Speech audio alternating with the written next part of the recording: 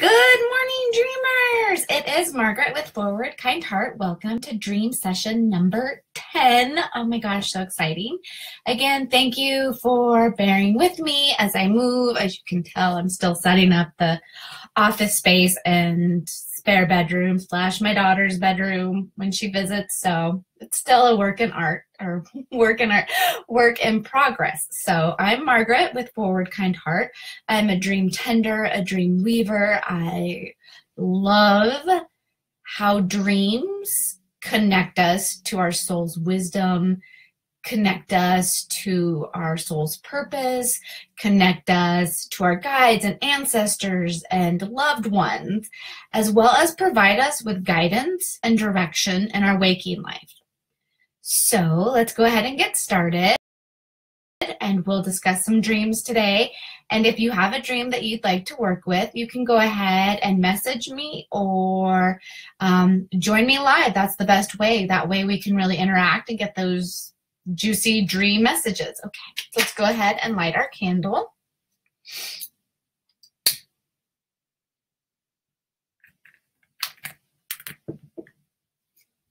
Go ahead and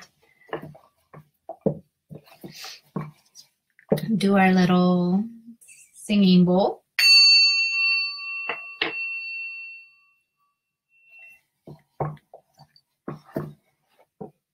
Okay. And then let's go ahead and pull a card for today. Let's see what card we get and how we can weave that into our dream magic. Oops. Well, a couple fell on the floor. I'll get those later. So the card that popped up is this card. There we go. And this card is number 17. Story time. Settle down now. Ooh, so the light is who is the hero in your story, and the dark, who is the villain. So perfect for working with dreams and really looking at who is the hero in your dreams and who is the villain in your dreams. Good stuff. Okay, so let's jump into the dreams and what's kind of been the theme I've noticed for this week. And for those that are new, I'm Margaret with Forward Kind Heart. I specialize in not only dream tending, but also empowering empaths because they have the ability to transmute emotion, and I love really helping them to find their voice and empower them to be able to just share their gifts with the world. It's beautiful.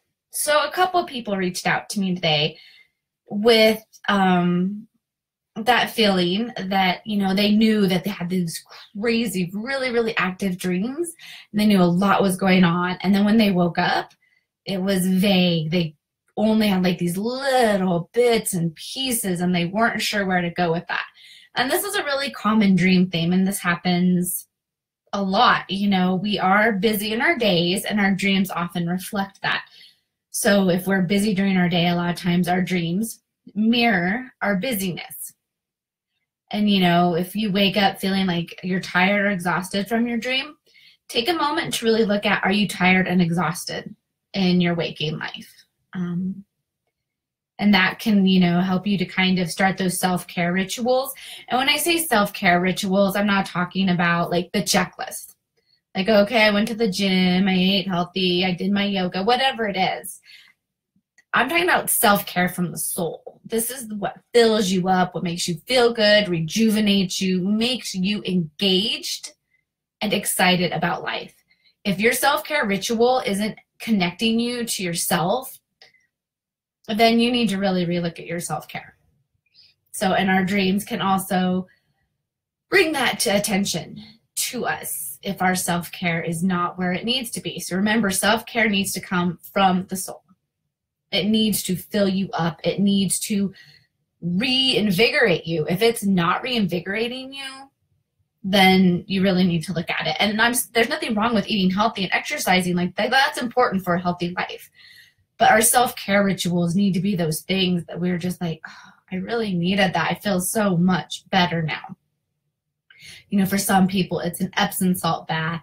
For others, you know, it's watching a funny movie. For some, it's having a really good cry or reading a good book or going out in nature. So really start to look at your self-care rituals. Okay, so again, back to these kind of fleeting dreams that just, you're like, I know I was busy. I know there was a lot going on. When you have these dreams, start with the feeling. Really start to look at, how was I feeling during this dream? And then the little bits and pieces that you can remember, just take those and go with those.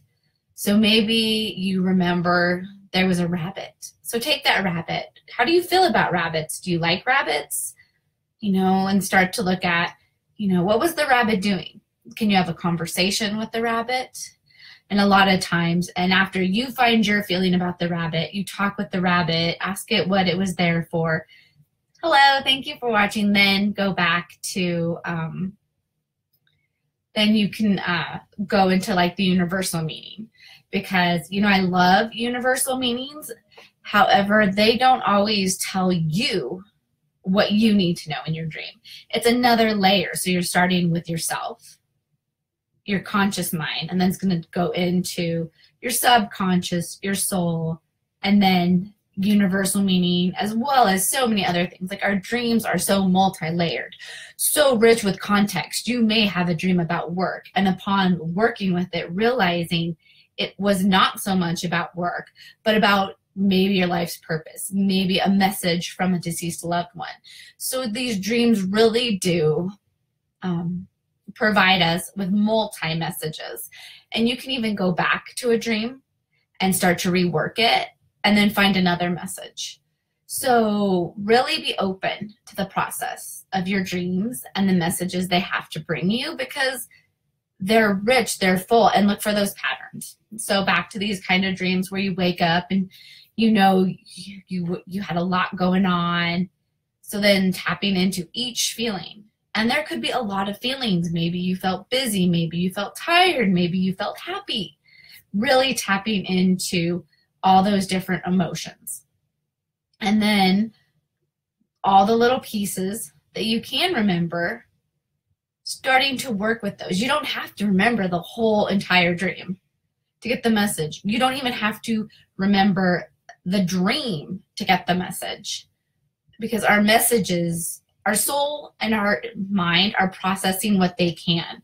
So a lot of times with really deep messages, we might not remember. Also, if we are in a process of working stuff out, we might not remember those dreams because we might not need to remember them.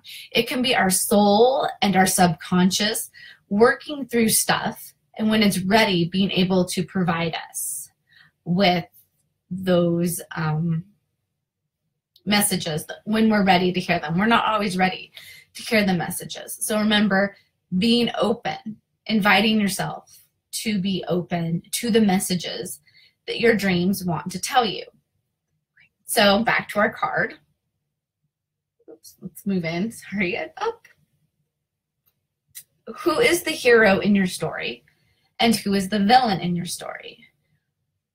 So who is that hero? And I always like when we're talking about heroes and villains, and even in your dreams. So not even in your life. You can look at your life and you can look at your dreams and know and identify who's the hero and who's the villain.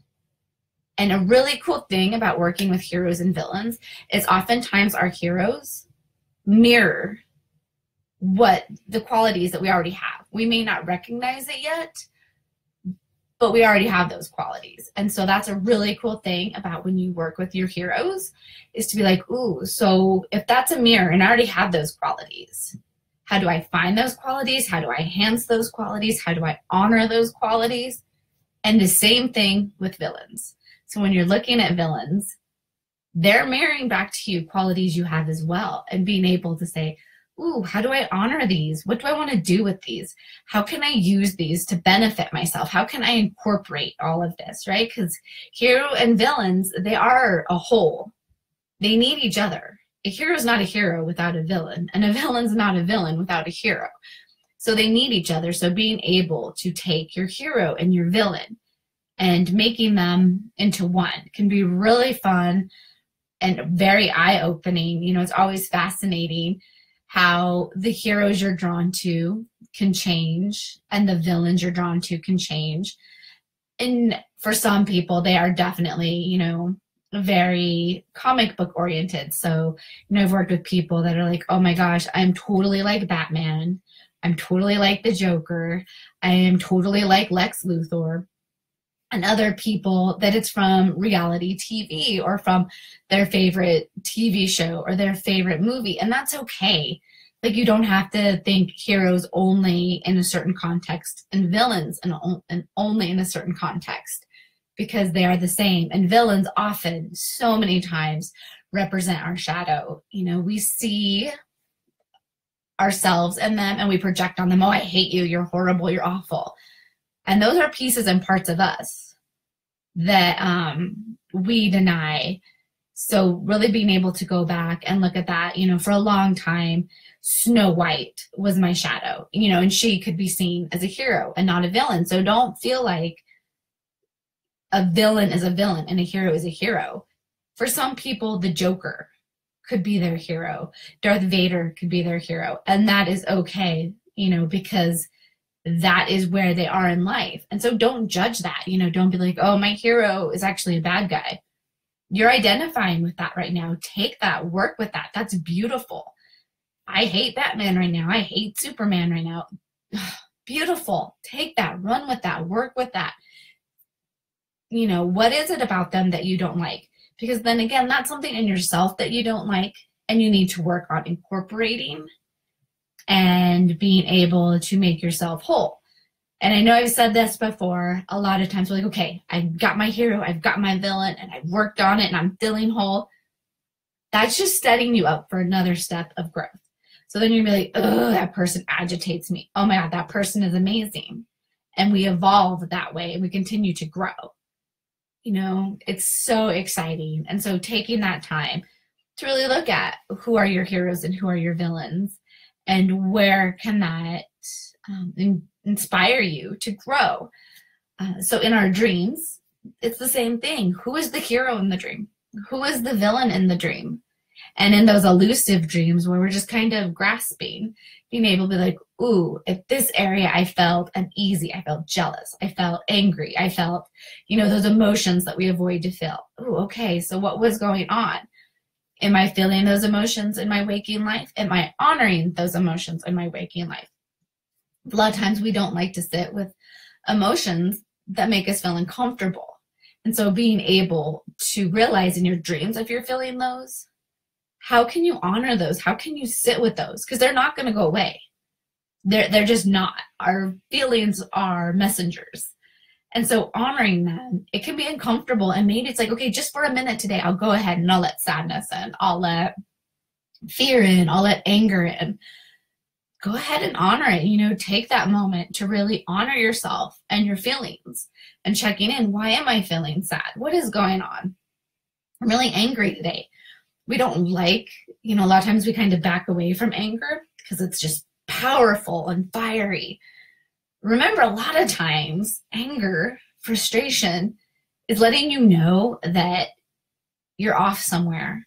Maybe your needs aren't getting met. Maybe you've given yourself too much and you need to, you know, take some time again for that soul care, you know, honoring that part of you. So again, look to your dreams to provide you with the guidance that you need in your waking life. So if you would like to participate, please send me, email me, message me, however it works for you, a dream that you'd like me to work with here, and I'll bring it here.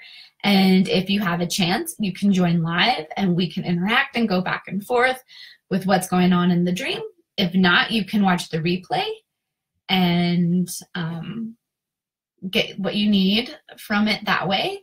Also, if you haven't signed up, sign up for my 3-day dream class. It's like an intro to really help you start to be able to work with your dreams and create that relationship with your dreams.